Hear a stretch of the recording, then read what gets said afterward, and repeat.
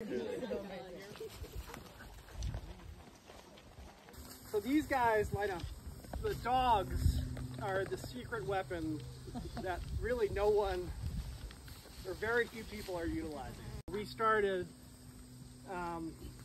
back almost 30 years ago. We had this vision of like, we wanted to have our goats on grass, have a fresh paddock of grass after every milking. And we started to realize like they're not doing so well on grass, so we kind of used the browse a little bit more.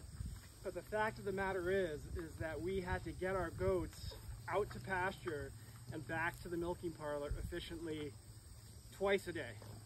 The dogs' kind of impact on our operation is amplified because we can look at Google Maps and kind of see our entire farm and have like, we know where the browse is really good or where the grazing is good, and we can say we want to bring them here.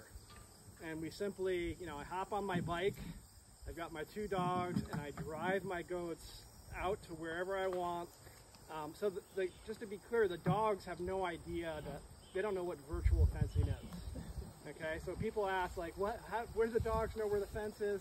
They don't know. All they know is that they're listening to the handler, me or Kristan, and they're bringing the goats where we want them, full stop.